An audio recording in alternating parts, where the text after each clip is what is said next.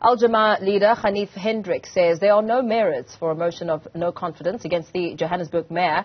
ActionSA's motion against Kabelo Gwamanda will be heard next week. It comes after a criminal case was opened against the mayor for allegedly running a funeral Ponzi scheme believed to have defrauded some Soweto residents. Gwamanda has denied the allegation, saying the business merely failed and was closed. Let's bring in Nobuhle Mthembu, ActionSA Johannesburg Caucus leader, for a discussion. A very good afternoon to you. Thank you so much for your time, Nobuhle. You've tabled a motion saying you don't have confidence in Kabelo Gwamanda. Perhaps expand on some of your concerns. A very good afternoon to you, Mpo, and thank you for the invite. In June, we submitted the motion of no confidence, and we submitted it to the Speaker's office, and only this past Tuesday that it was passed in programming, meaning that next week it will be tabled in council. And if you remember correctly, when we submitted it in June, the executive mayor had residents from Soweto who went to Protea to open a case against him for fraud.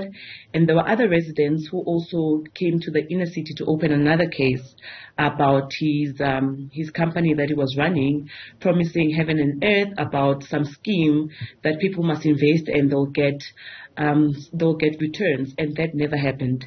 And when it was investigated, there was feedback that that company was not even registered, but this was in June.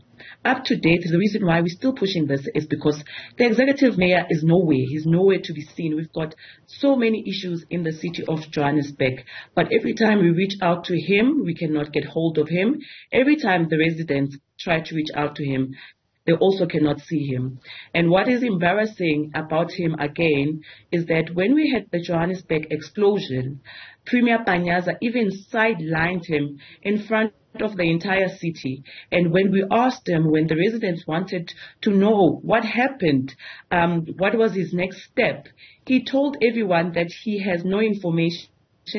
He did not even know the victims or the people who got injured during that explosion, which hospitals they were even taken to. So for us as ActionSA, it's quite clear that in the city of Johannesburg, we don't have a mayor. We have someone who is a puppet posing as a mayor. So those are just one of the several reasons that we're pushing for this motion of no confidence against him.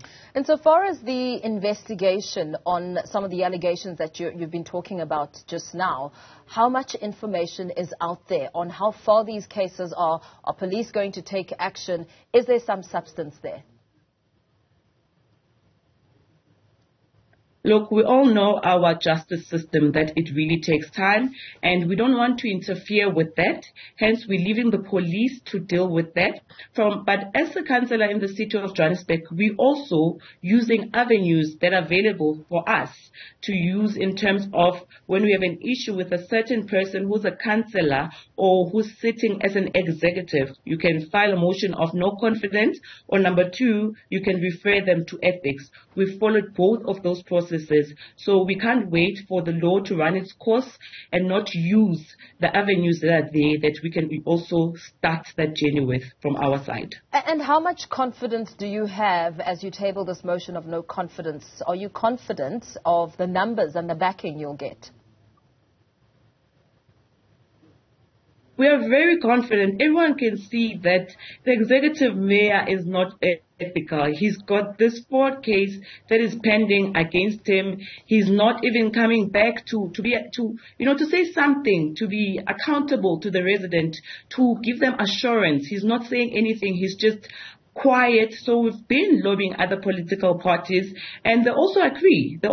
Some of them do agree that, you know what, the best thing to do now is to put the residents' priority as the first thing to do and remove him and find someone else who is ethical, someone who can serve with distinction, someone who's got a vision for the city of Johannesburg. We cannot trust the executive mayor now, Kabelo Gwamanda, to be capable of handling 80 billion rand while he failed to handle his own issues with his own illegal business that he was running.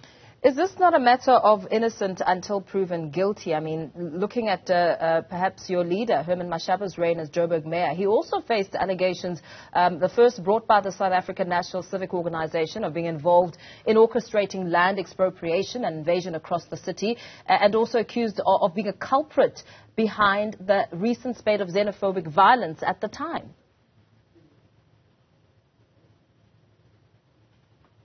Look, I hear what you're saying. That's why I'm saying that let the police investigate.